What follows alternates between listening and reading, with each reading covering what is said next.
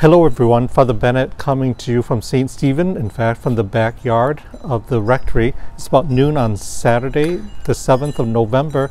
I hope you are enjoying the beautiful weather that we're having before the turn next week. Just a quick update for you. Both Father Louis and I were recently exposed to someone who was tested positive for COVID-19. Rest assured that we're both doing just fine. We don't have any symptoms whatsoever. But out of caution, we are quarantining ourselves for a bit to make sure that everyone is safe. And so as a result of that, there's a bit of a change to our liturgy schedule this weekend.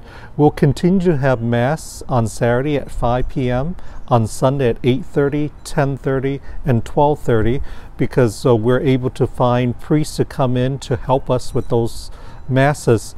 The two things that we are canceling for the weekend is the 3:30 confession on Saturday and the 6 p.m. Mass on Sunday. So once again, we're not having confession on Saturday afternoon and not having Mass on Sunday at 6 p.m., but everything else will be just like normal.